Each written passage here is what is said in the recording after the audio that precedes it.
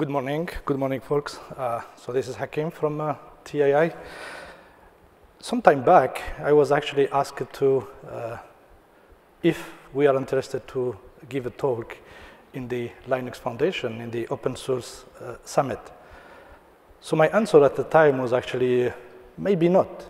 So you have people who are mostly interested in software, and we are doing something different, that is the AI. So at the same time, we have opened, I'm coming from the team that actually released the Falcon LLM, and we opened it as open source. So we had a lot of discussions around what to do with this open source, what does it mean, the open source in AI, so on and so forth.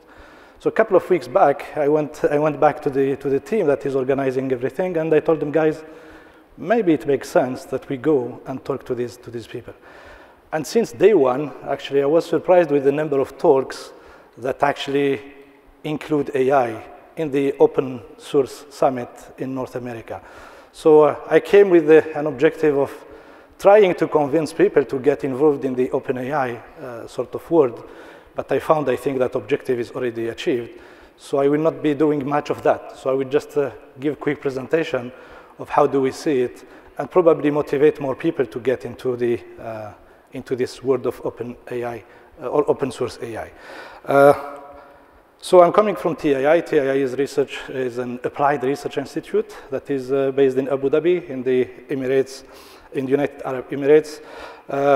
TII is hosting 10 research centers handling different technologies. We are in the AI and digital science research center, and we are working on the part that is on the LLMs and Falcon, trying to contribute to this world. One of the patterns that are interesting to mention when it comes to the generative AI is the speed of adoption. So I like to see this graphic that shows actually the amount of time that took for different technologies to reach the 1 million users. So previously, some years back, when you reach 1 million users, it was a good indicator, even for investors actually, to put some money on those companies. So if we see Netflix, for example, it took them 3.5 years to reach 1 million users. If we see Twitter, it took them 2 years to reach 1 million. If we see ChatGPT, it did that in only 5 days. And we can go move on even more to see more impressive statistics. So this actually shows the interest of the technology, but actually the will of users to consume this technology and the interest that it brings to them eventually. So what was the recipe behind the success of this, let's say, generative AI? So we have 3 things. So the first one is the big data. So we see more and more data that is generated, so that is shared on the internet, on the networks. So many people have started, the machine learning community actually started working on this data, but we had issues at some point to handle this large amount of data and what we could extract out of that. The second one is the algorithmic part. So more and more, especially with the introduction of the deep neural networks, we started actually finding more interesting ways of analyzing the data and getting something of interest. But these were not enough. So we were actually struggling with algorithms and with data for some time. The third ingredient that allowed the generative AI to get more interest and more visibility was the compute. So the compute, especially with the GPUs, for example, became more available. Companies could use that, institutes could use that, and then the combination of these three ingredients, I would say, allowed the building and the spread of this generative AI. We can see that in the figure. So in the past, as I said, around the 90s and the beginning of the 2000s, so the research papers that we were seeing were able actually to handle few gigabytes of data. Up when we talk about terabytes, we all get impressed and things become much more interesting. In the last few years, we don't talk about only sort of terabytes, we talk about zettabytes, we talk about huge clusters of compute. This is what allowed us to do that. So we got the generative AI that came and became more interesting, more popular. We see it mainly from the model perspective, but we have more actors and more stakeholders involved in that. So we have issues like people who are providing data, and the data became extremely sensitive these days. So we use public data mostly, but then we have many people who are sort of getting issues with the use of that data. Then we have the hardware providers, we have a lot of hyperscalers, for example, that are there. And then we have the scientists who actually started taking further things, taking care of improving the models, improving the algorithms. We have the developers who are building on top of that, and this is an important source of inputs actually for the researchers.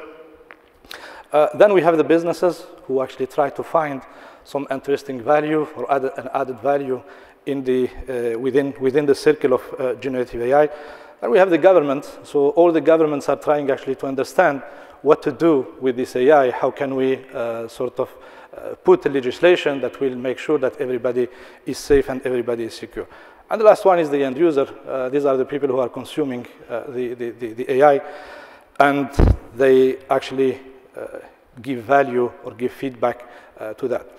From this circle, actually, we can see that there are a lot of different interests, different requirements, different constraints, right? So we moved from an era where the AI was about to be centralized between the hands of few actors to everybody became actually aware and awake that having that protocol or that way of doing things may be complicated.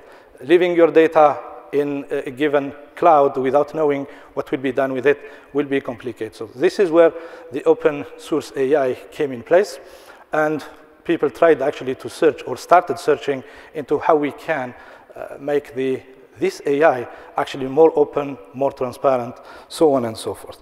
So I will just quickly here on the comparison between the open source AI and the open software.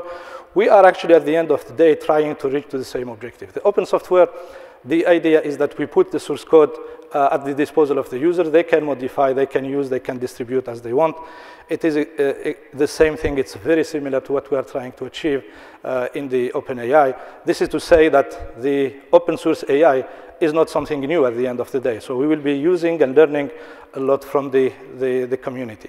But one of the interesting things is maybe to do sort of a quick review of what is really open in the open source AI, right? So I just put here quickly the different steps, the main steps to build a model. So you go from the data, you clean your data, you have code and processes to execute, you get your clean data, you put it in your code base to build your model, you have your model, you do some evaluation, and then you do some fine-tuning to get your final model. So the only thing we see today that is really open is the model. So you get the weights of the model, but you don't get anything else, right? So that is extremely problematic, and it doesn't allow actually anyone to look further in the model. What data was used to train the model? What did you do to clean the data? How do you do your evaluation? All these things are still question marks for everyone, and we need to work more on that. This is just to show the interest of the open source AI. So it's a comparison between the closed source, I would say, and the open source. The nice thing is that, one, we are catching up. So the performance and the interest of the open source AI is getting better more and more. The second thing, I believe, is that we cannot have a straightforward comparison between the closed source and the open source.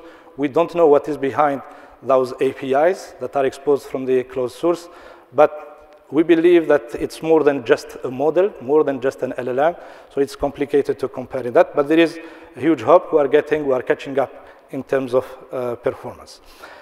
This is just a comparison for the upsides and downsides of the open source AI and the closed source AI. You can, I'm sure everybody in the room will recognize that these are exactly the same upsides and downsides for the open source software and the closed source software. One of the messages that I wanted to share today is that the open source AI is really at its infancy. So we still need to learn a lot, and I think the community that will bring this value is the open source software, and that's why we are here today. I like this figure, actually, where I wanted just to show that we have a lot of initiatives in the open source AI world. And I think compared to the Linux Foundation, for example, we are actually starting from the end where we have plenty of initiatives, but we do not have coordination a lot around this. In terms of challenges, so we have a lot of challenges for the open source community. Previously in the open source software community, we were saying that having a laptop and an internet connection can help you to open a startup. We believe that it's not the case anymore in the AI world. We need more than a laptop. One of the challenges is the compute. We need a lot of compute to work with these models, to improve the models, to fine-tune the models, and it's pretty complicated. This goes with the budget. We have a lot of politics involved in the OpenAI, and this is all around the world. I think there is a need to work a little bit on letting researchers and developers improve what they are doing, explore research more. After that, we can do the politics. There is the IP issue, and we have a lot to learn from the Linux Foundation and from the open source software community. So what the open source community can do for us, I think we can leverage the multi-decade experience. A lot of lessons have been learned, and I think it's important to get these communities to work together. We still don't know how to build a community, as I said before. We're having a lot of initiatives, but we don't know how to get together. And then we have issues with the standardization. Everybody is working alone. It would be nice to get this experience quickly. Just quickly, within this context, we have created the Falcon Foundation that is aiming actually to bring researchers together to try to to contribute to the Falcon, but actually to contribute overall to the open LLM or open AI, open source AI, where the foundation has been created a couple of months back and has a funding of 300 million. We support a lot the compute part because we believe that is the blocking point for most of the researchers. Just to conclude, so we have high potential in the open source AI world. There are a lot of things to be done, but we need to do more. We need to do more in terms of coordinations, in terms of IP, in terms of funding. We have a lot of challenges. TII is supporting through the Falcon Foundation, and we are happy to get in touch with everyone. And I believe, I'm confident that if the open source software community is involved, we will do things much further, and we'll do things much better. Thank you.